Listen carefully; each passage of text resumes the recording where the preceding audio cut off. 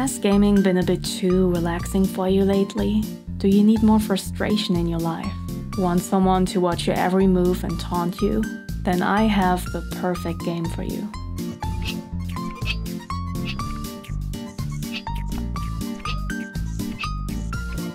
You didn't really know where you wanted to go there, did you? Will You Snail is a fast-paced platformer where an evil AI named Squid predicts your movement and spawns traps where he thinks you will go. So in order to reach the end of a level, you have to dodge lasers, spikes, projectiles and enemies, preferably without dying too much, because whenever you do, Squid will make fun of you.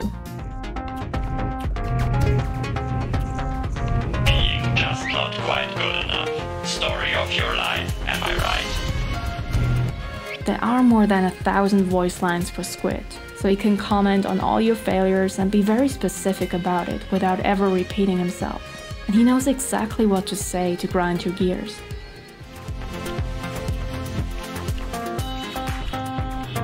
Why would you download a platformer game if you're that bad at jumping? It's an interesting take on precision platformers, because you can't just remember the position of the traps. You have to improvise and try to be unpredictable, and you need to be quick about it if you don't want to end up with a spike between your eye stalks. Originally, Will You Snail was designed to be a rage game for content creators, and even though there are 4 difficulty options now, easy, very easy, extremely easy and infinitely easy, this game is anything but easy. You can choose how hard you want it to be, but by default, Squid decides when it's time to adjust the difficulty. Rush through a level and he will increase the amount or speed of traps, die a lot and he'll turn it down a bit, but not without mocking you, of course. I just reduced the difficulty for you again, cause you're clearly too proud to do that yourself. Why do you disrespect my judgment so much? So rude. It's a relatively short game, somewhere between 4 and 6 hours, depending on your platforming skills and the difficulty level. But in this short time it introduces a variety of fun mechanics, and quite a lot of secrets you might miss on your first playthrough. There are optional puzzles, collectibles, secret rooms, a special mode for when you're frustrated, and a story to uncover. Of course, you can also replay each level on higher difficulties to collect points and unlock achievements.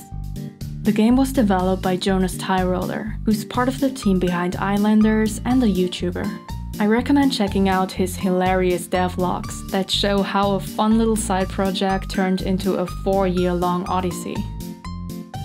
Overall, Will You Snail is a unique platformer that can be a lot of fun if you're looking for a challenge and like the idea of Squid.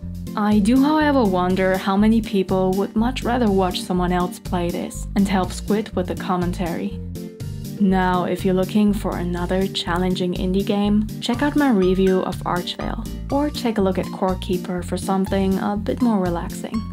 Thank you very much for watching, like and subscribe if you enjoyed this, and let me know what you think of this game in the comments below.